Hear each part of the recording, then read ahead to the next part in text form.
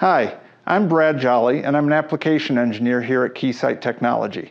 Today we're going to talk about how you set the minimum transmit power threshold for your device when you're testing it with an X8711A functional IoT device tester.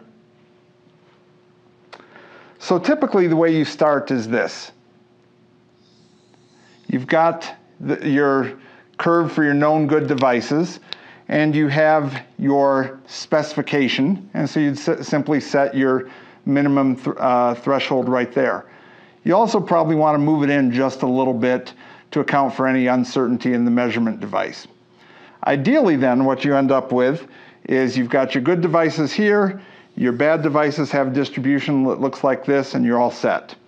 But what happens a lot of the time is you have some bad devices that still have decent transmit power, and it looks like this. Now these may be devices that are functionally okay, but they may have marginal defects in them. For example, they may have a billboarded resistor, or something may be misaligned, or you may have a head-on-pillow sort of defect where you've got the solder down here and the device is laying on top of it, but you really don't have a good connection.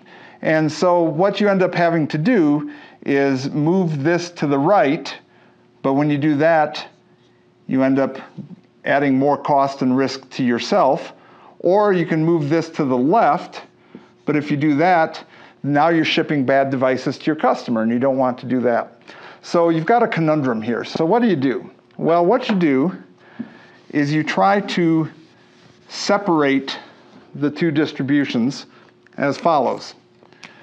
What you can do here is take this distribution and try to move it to the right so it looks more like that. How do you do that? Well, that's a conversation you have to have with your suppliers and your process engineers so that you end up with a more tightly distributed product for your good products.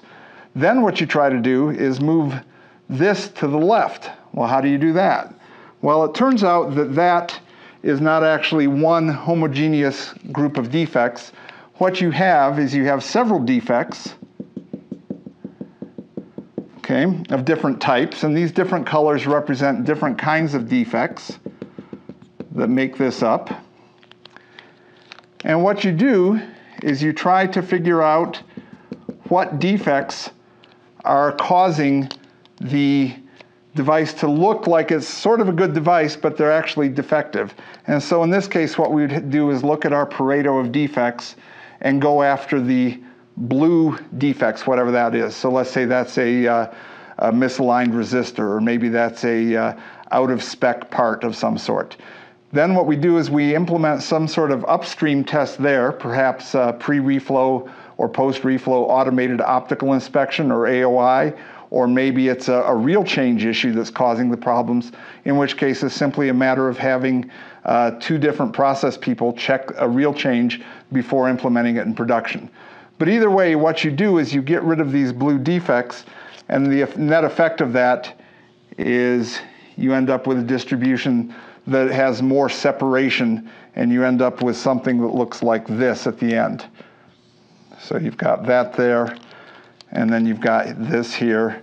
And at that point, you can set your threshold in the middle and then move it either left or right to put more risk on yourself or on the customer, depending on the nature of the application. So there have been many books written on this topic, and this is just kind of a quick overview. At the end of the video, you will see some links where you can go for further information. Thank you for watching.